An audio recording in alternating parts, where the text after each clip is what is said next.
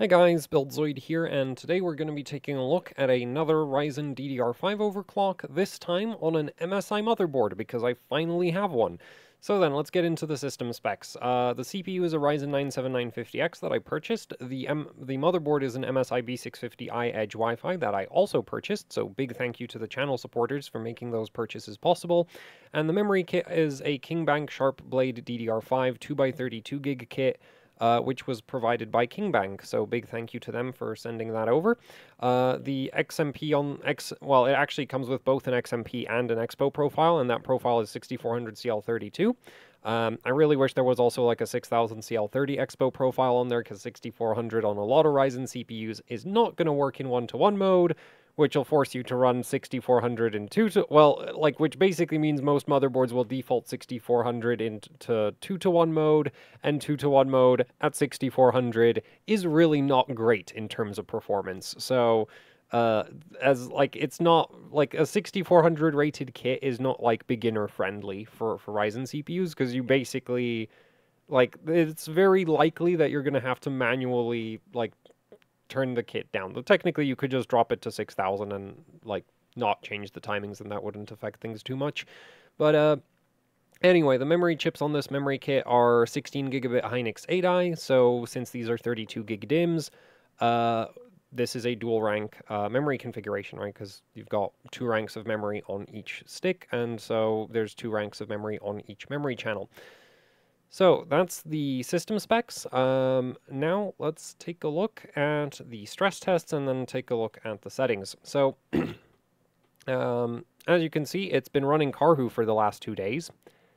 That might be because I've been procrastinating recording this video rather than me setting a target of 2 days. The goal, I wanted to stress test 16 hours or something, and then yeah, that kind of got out of hand. But anyway, so yeah, it's been running Karhu for the last 2 days.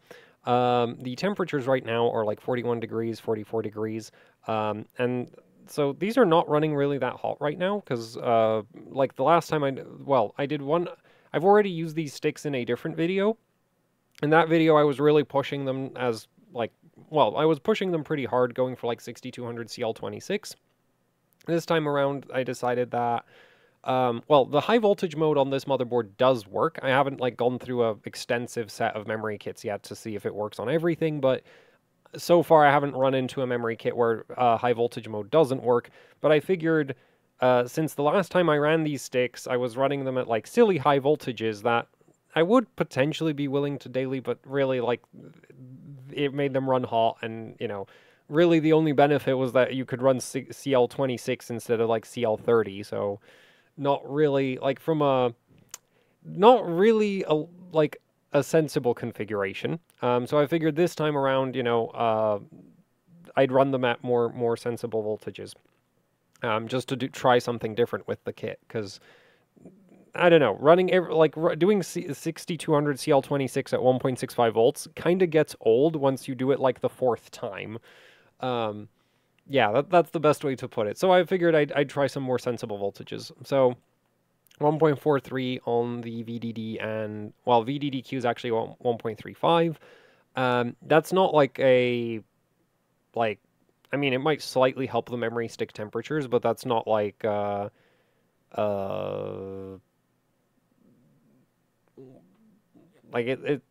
would have worked fine at 1.4 probably. There. I guess this isn't a lot of gigabyte motherboards where they need really weirdly low VDDQ. As far as I can tell, that MSI boards don't do that. And I didn't test if 1.25 VDDQ would work well. But yeah, and the thing is, in 1-to-1 mode, this board evidently seems to have it might have a pretty wide range of functioning voltages. I haven't tested that, so yeah, but I tried 1.35 and it was passing all the stress tests, so it's cool, I'll take that. There's no reason to I don't see any point in going further. So yeah, with the fan on the memory sticks, they are running really quite cool, and that's even with the room temperature being 20 degrees Celsius. Though it is an open air test bench, and yeah, there's a fan sitting directly on top of the memory sticks. So yeah, that's why the temperatures are so very low on them. Now then, we don't have any errors over here, as you can see. And yeah, Karhu's been running for 2 days, which, like I mentioned, wasn't really intentional. That's just procrastination things. There's no errors. I also ran 12,000 seconds of Y-Cruncher. Right, so you can see 12,000 seconds. So that's, yeah, like 3.5 hours, basically. And yeah. And so all of the stress test passed. So I guess at this point, I'll just commit to the take and we'll go take a look at the BIOS on this board. And like the settings that I'm running in the BIOS. The board does have troubleshooting LEDs, which I do appreciate for an ITX board, because a lot of ITX boards, you don't get that kind of, well, don't get anything a lot of the time, right? You get nothing, because ITX board. Too small to have troubleshooting LEDs. So, oh, I should have closed Karhu. It won't let, I don't think it'll let it restart. The LEDs to be visible. Though I guess if you actually put the board in a system, you won't be able to see them anyway, because they're like going to be buried inside the case. Also, what I've noticed is the LEDs on this board don't tend to do much. It usually just lights up the DRAM LED and then it like boots. It's taking surprisingly long, considering I'm pretty sure memory context restore is still enabled.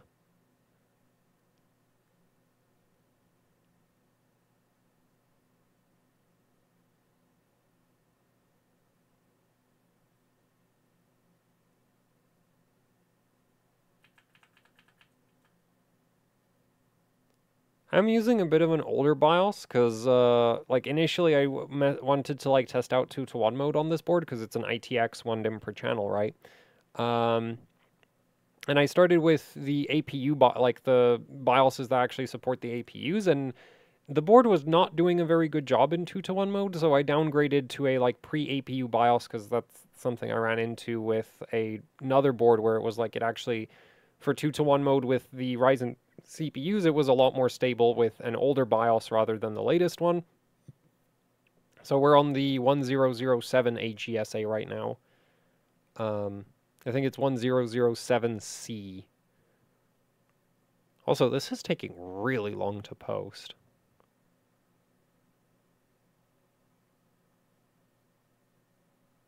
I wonder if the newer BIOSes would also do this. So the thing is, with the newer BIOSes, there is some, like, very clear changes in how the memory training works. Like, the newer BIOSes often use very different terminations from the older BIOSes. On some boards, they really don't clock very well. On other boards, they actually clock better. So that's been kind of interesting, is just like, yeah, the APU, like, and that's not necessarily even with an APU, that's like with just CPUs.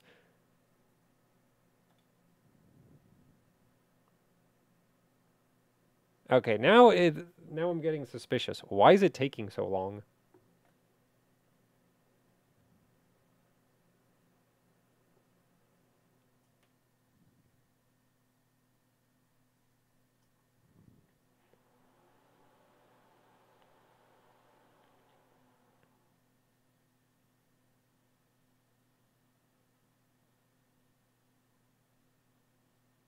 Anyway, so 2-to-1 mode on this board, as far as I'm concerned, kind of sucks. And right up until this point, I was pretty happy with the 1-to-1 mode behavior.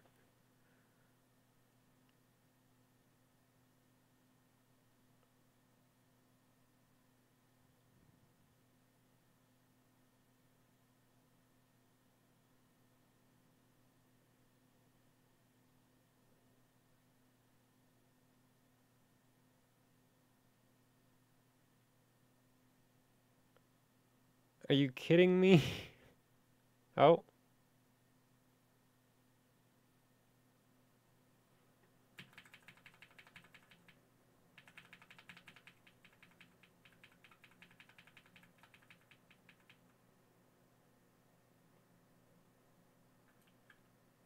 I guess it just derped out.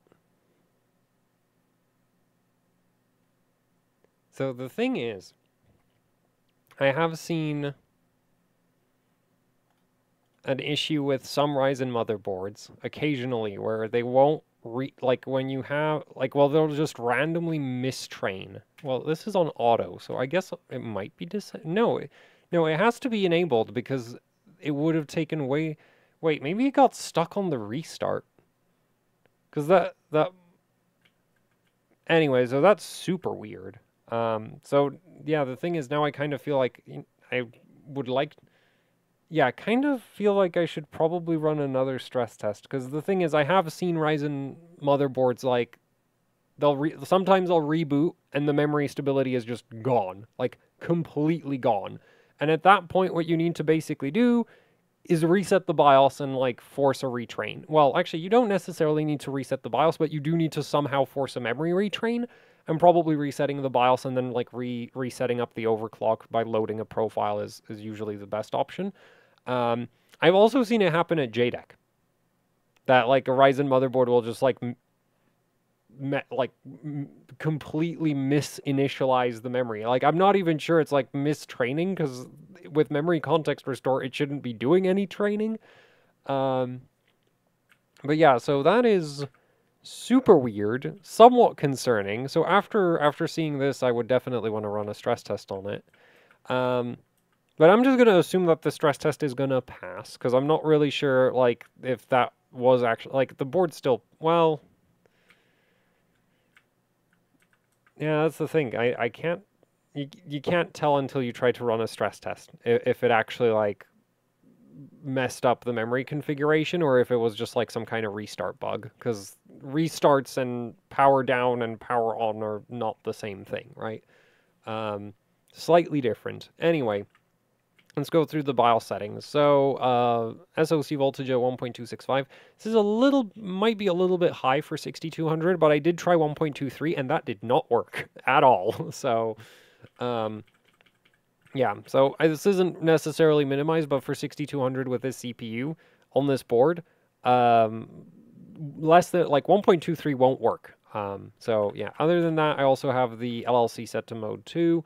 I'm just working on the assumption that the SoC power rail doesn't really have to work that hard, because it usually doesn't for the CPUs. For APUs, it's different, but with the CPUs, you can run like very aggressive LLCs on the SoC, and it's not going to cause any like voltage regulation issues in my experience. I haven't measured that on this board yet, but I would be very surprised if it worked any differently from any other board in that sense. Anyway, so memory voltage, we're on 1.43 volts VDD, 1.35 VDDQ, and 1.4 volts VDDIO. So MSI, like this board seems to be a lot like, say, ASRock or Asus, where the boards kind of prefer pretty high VDDQ and VDDIO compared to, say, Gigabyte boards, which I think with this memory kit, when I had it on a Gigabyte board, I was using 1.25 for both VDDIO and, VDDQ and VDDIO. And yeah, here I'm using like 1.35, 1.4. So that's interesting. Though it's, well, it's not new. It's just like, so MSI, like basically MSI, ASRock, and Asus all run like very different signaling voltages from the Gigabyte boards, which is interesting. But yeah, it's not really like compared to an ASRock or an Asus board, this really isn't anything that weird.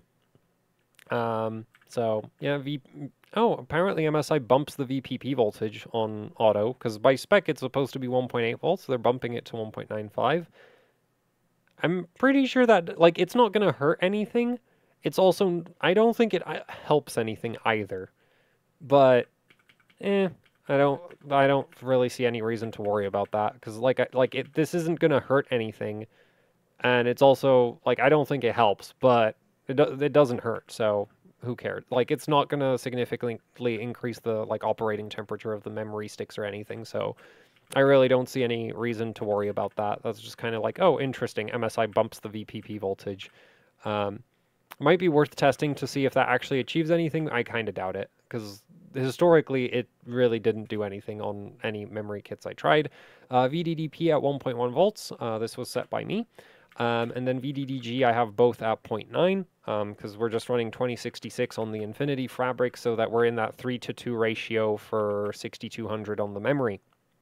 UCLK is equal to MCLK, right? So the memory controller is synchronized with the memory, and the Infinity Fabric is running 2/3 of the memory controller frequency, which like has a slight latency benefit. So yeah, some kind of optimization in the buffers between the Infinity Fabric and the memory controller. Though, if you have a really like good CPU that can run 6200 at low SoC voltage, you might be able to run like 2200 FCLK at 6200, and that's just going to be better in terms of performance.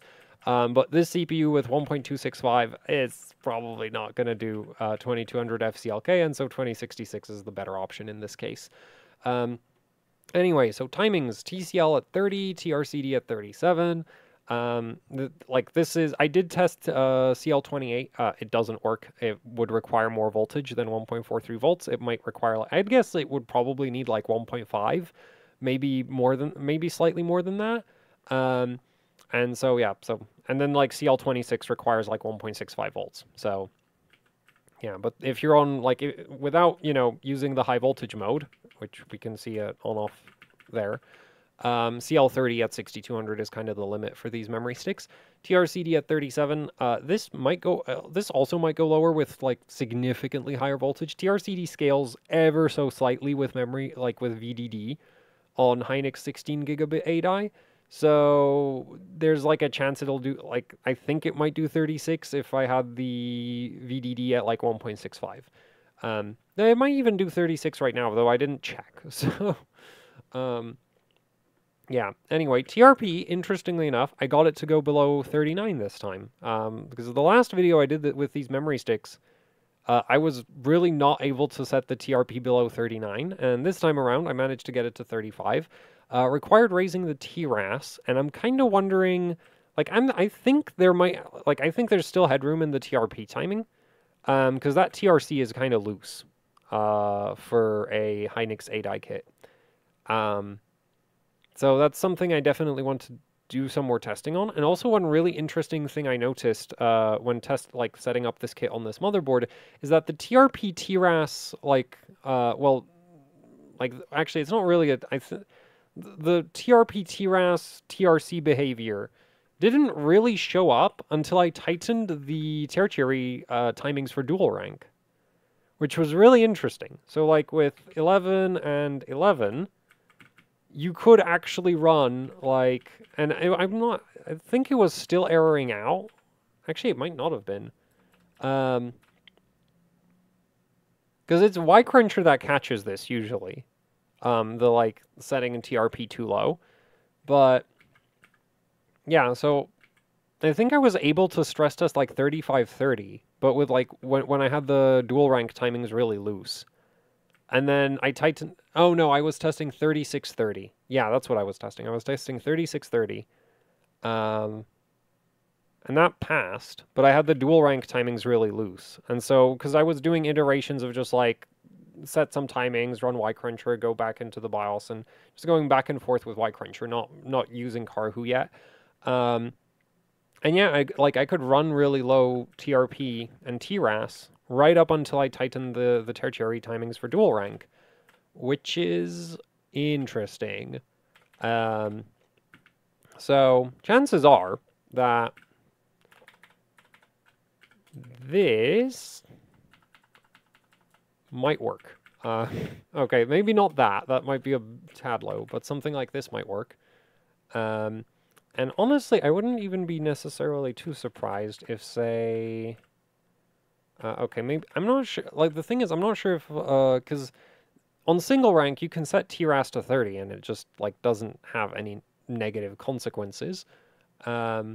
But on dual rank, it actually causes, Y-Cruncher to error out. So I'm kind of wondering if it's, a side effect of, dual rank, the pre-charge commands are getting sent a lot more frequently on dual rank, or a lot more quickly, something like that.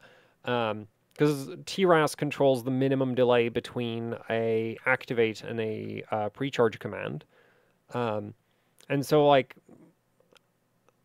either, and it might be a TRC thing. The thing is, I haven't investigated this too much yet.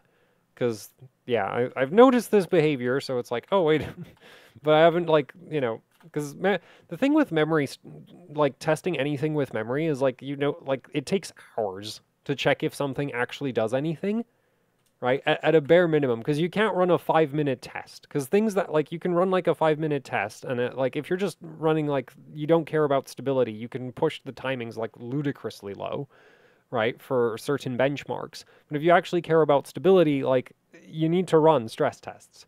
Long stress tests, like minimum an hour if you're going to be like iterating on settings, because things that'll pass for like, you know, things that look good for like 10 minutes might not be good in 10 hours. Okay, 10 hours might be kind of pushing it, but it might not be good in like an hour or two. And actually with this, when I was trying to run the TRAS too low, like Ycruncher was erroring out in like 16, was it 16 minutes? Something like that. It wasn't instant, right? So this is the kind of thing where it's like, if you like, this is the first time I've actually seen the TRAS affect stability, like this. And so, yeah, I haven't gotten around to like testing, how much this how far does this behavior go, and what exactly is going on with that. But this combination right here works. I think the TRC could go lower. But I'm kind of wondering, I guess with like dual rank, the memory controller is like opening and closing rows a lot more frequently and like in short, like with shorter delays. And that's what suddenly causes like TRAS and TRP to have like a much stricter limit than single rank, where like I've been able to run like TRP at like 30 with a TRAS of 30 and it was fine. So, yeah, very interesting. And probably going to do some more testing on that, though I'm kind of bored of messing with RAM. And also, TRP and TRAS are like two timings that, like, yeah, they have a measurable impact on performance if you use some of the most sensitive memory benchmarks out there. So they're not exactly what I would consider very important from a performance perspective. Anyway, let's move on to timings that are a lot less annoying, because honestly, like, yeah, like these three right here. Well, okay, TRP makes sense, but, well, TRC and TRAS are like, I'm not sure why we have both of them. But anyway, so TWR is at the register limit, and MSI does actually follow the register limits, unlike some other motherboard vendors that'll let you punch in just impossibly low numbers for a lot of these timings. TRFC's at 488. This is actually kind of loose for Hynix 8i, but I really like the refresh intervals at 65,000. It just doesn't, like, 400 TRFC, 500 TRFC, when your refresh interval is 65,000 clock cycles, 500 clock cycles spent refreshing or 400 clock cycles spent refreshing are kind of the same thing. So yeah, not concerned about those. Then TRFC2 and TRFC same bank are set to 69 because that's nice. Also because those two timings aren't used by the AMD memory controller, so they don't do anything. You can just punch, you can literally punch in whatever number you like into these. Well, actually not literally, because they do max out at like 2048, I think. Well, the minimum is 50, and the maximum, maximum is 4,095, yeah, so not literally arbitrary numbers, but, yeah. Almost arbitrary numbers. Anyway, so for RTP, we're at 12, standard RTP timing for Hynix 8i. Actually, my 16 gigabit 8i at 6200, actually a bit loose potentially, like you might be able to push this a bit lower if you want to. TRRDL at 8, TRRDS at 4. Some kits can do 4.4. I don't really, like, it doesn't make a huge performance difference, so I'm not in any, like, rush to go for that on every kit, so I just go with 8.4. And then TFAW 20, because that doesn't go any, oh wait, no, MSI does let you go below 20, which, as far as I know, is not actually supported by the CPU. So that's interesting, because they do have the TWR limit that I would expect, and then TFAW is just like, punch in whatever you like. Okay, cool. Like, TFAW 8 is literally impossible. This doesn't make any sense. So, yeah.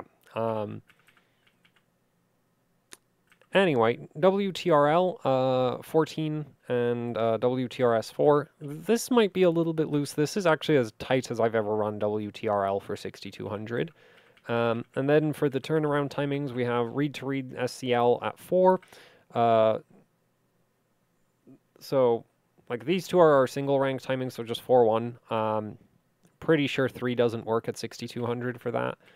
And then the dual rank timings at 6.6, 5 doesn't work at this speed. And I think maybe at like 5600 you might be able to run 5.5, but it's going to be slower overall, right? Because the memory speed's so much lower. And then right-to-right SEL we have 4. This could have gone lower, but the right-to-right doesn't really affect performance that much, so doesn't really matter. And then same dim, different dim at 8. And it's worth like with the dual rank setups, I set both the same dim and different dim timings to the same thing because it's just easier to keep track of. Like, technically, in this memory configuration, there isn't a different dim on each channel, right? Each channel has just one dim slot on this board because it's an ITX. So there's only one memory stick. And so the different dim timing actually shouldn't apply to this memory configuration, and we could just leave it on whatever. But on some memory controllers, the SD and DD timings are swapped around, and so it's just more convenient to set both of them to the same thing. Because also, if you were running a quad rank setup, I'm pretty sure you would be setting them to the same thing anyway.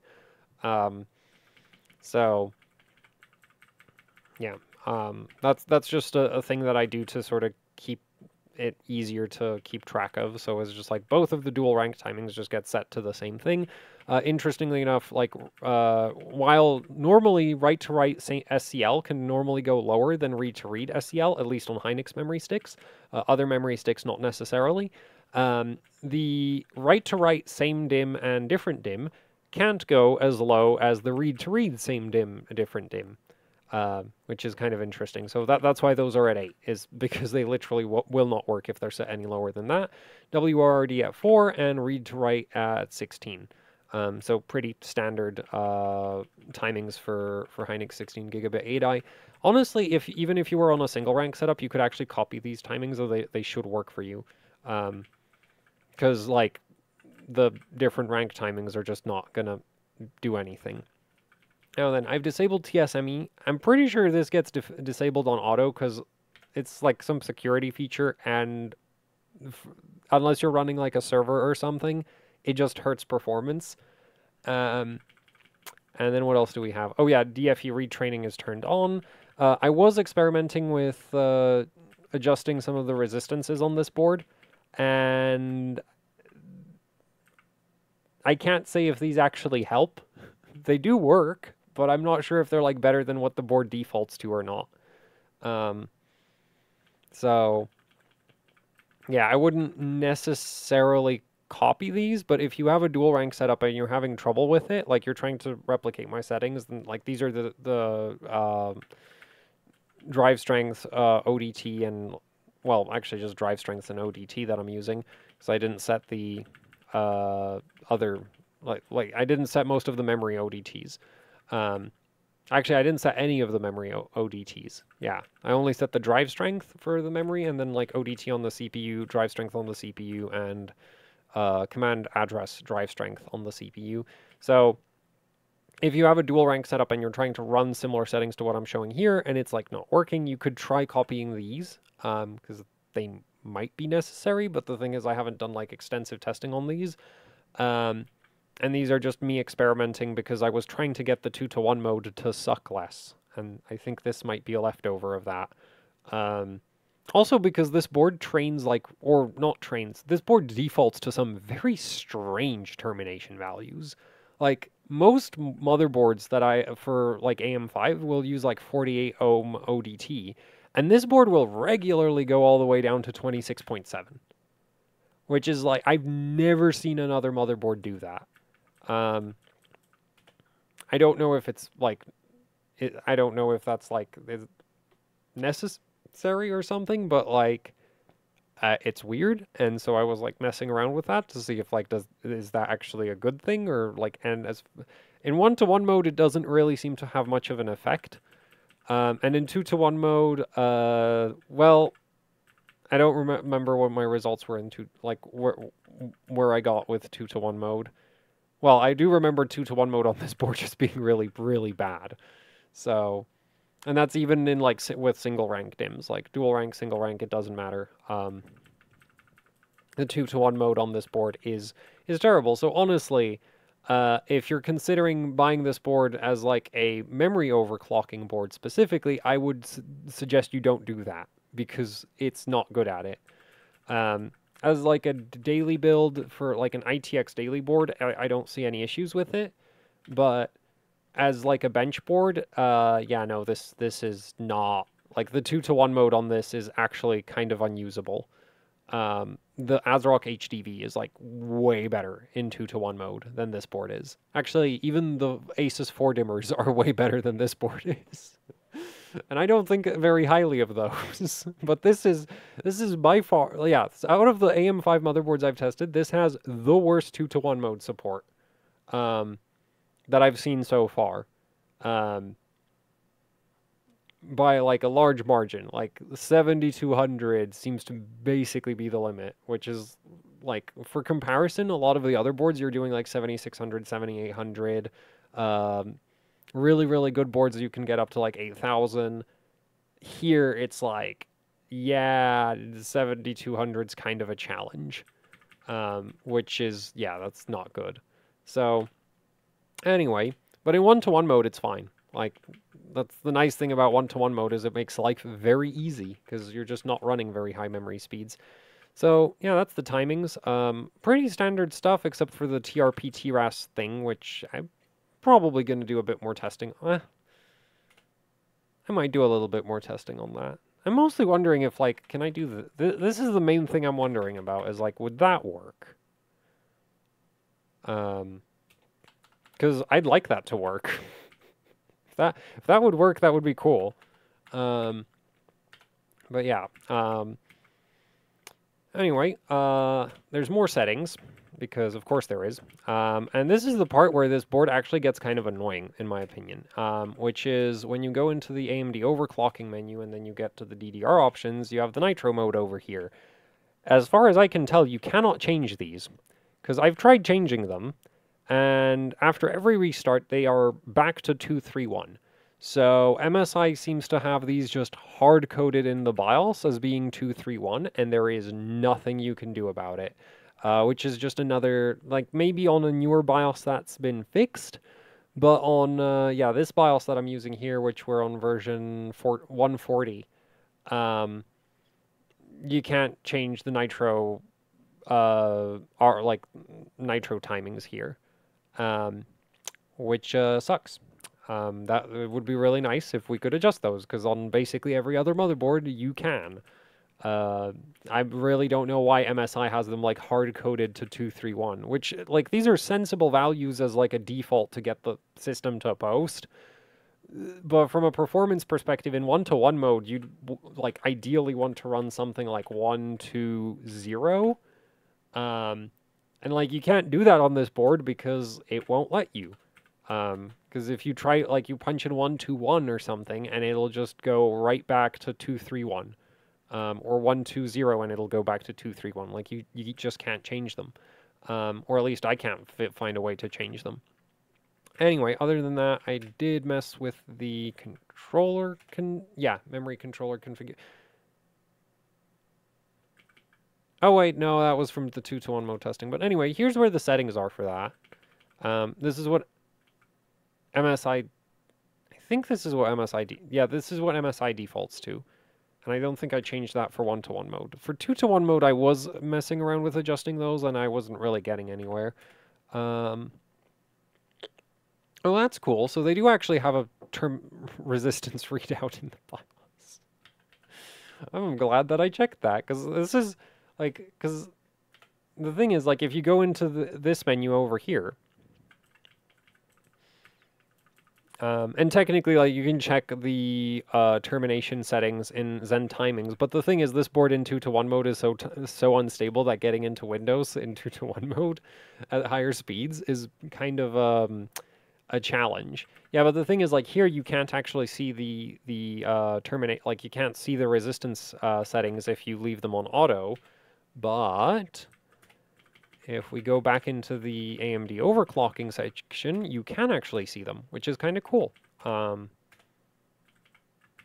I mean, obviously it would be better if we could see what the auto values are in the actual, like, memory overclocking section, but, you know, this works too.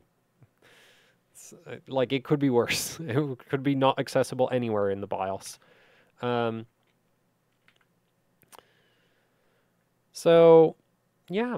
I haven't done anything else to the board in terms of settings, and it's kind of that. I guess now let's see if it goes back to Windows and if it, like, immediately errors out in Y-Cruncher. Oh, interesting. MSI actually has the ability to skip straight into Windows out of the BIOS. I like that.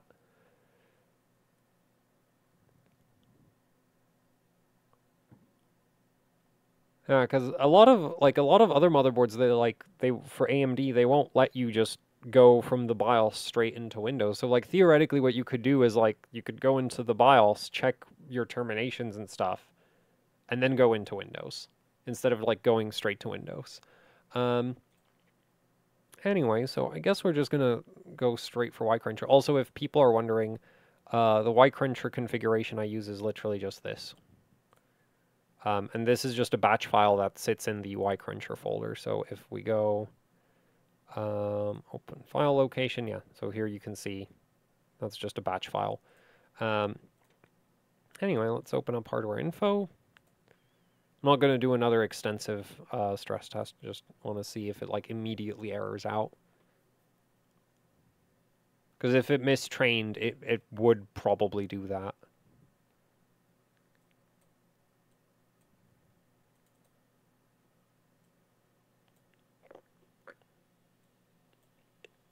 Oh, now that I'm running Y-Cruncher, that's reminded me of one other complaint. I have another complaint for this board, other than the fact that the 2-to-1 mode on it is basically useless. And that is that there's a fan for the chipset. And for whatever reason, MSI tied the RPM of the chipset fan to the CPU temperature, which is, you know, I'm just going to make things bigger. Which is, yeah, not great. Because it goes to, like, 8,000 RPM. And it's quite loud. Like, it's not the most annoying thing I've ever heard.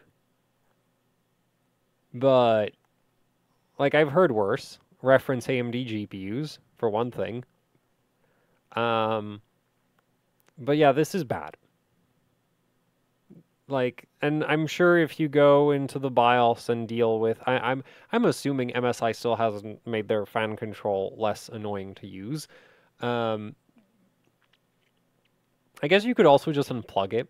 I kind of doubt the chipset actually needs the fan, though the thing is there is an M.2 slot under the heatsink, so I guess that's meant for, like, cooling the M.2 SSD as well. But yeah, for, like, either way, the fan, like, that fan is tied to the CPU temperature, which is dumb. It should be tied to, like, chipset temperature or something. Like, I'm pretty sure they even have a chipset temperature sensor. I don't know why this is, like, what? Like, I even checked if that fan, like, exhausts air onto the VRM heatsink or something, because you're like, it's this fan right here, right? So you'd think, like, oh, maybe there's, like, a vent over here in this area of the board, but there isn't. There's nothing in this area.